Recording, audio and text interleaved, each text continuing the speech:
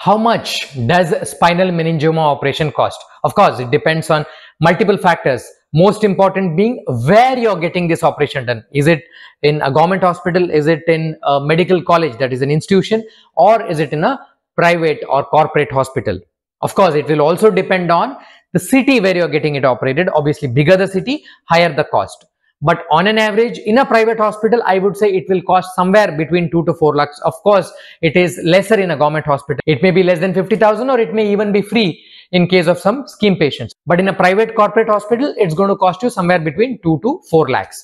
Why is the cost so much? I mean, if you consider this cost as high, let me tell you a few points why this cost may be high.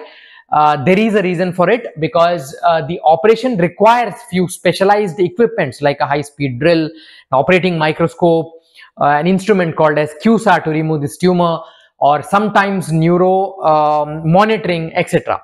So obviously these things come with some cost, and the hospital has to get it from the patient itself.